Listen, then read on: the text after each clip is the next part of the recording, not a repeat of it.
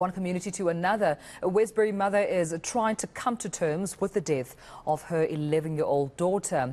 Jaan Fourie was killed in what's believed to be a gang-related shooting. She says her daughter was in the wrong place at the wrong time. I just found my child in the yard. She was still alive.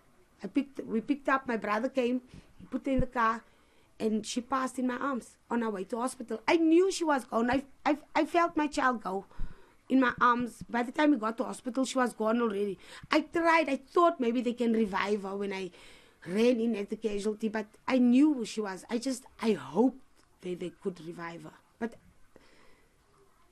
deep down, I knew she was gone. No, Jaan didn't deserve to die that way. You know, we as parents expect, you know, and we know our children is going to bury us. I never thought that I'm going to bury Jaan at such a young age.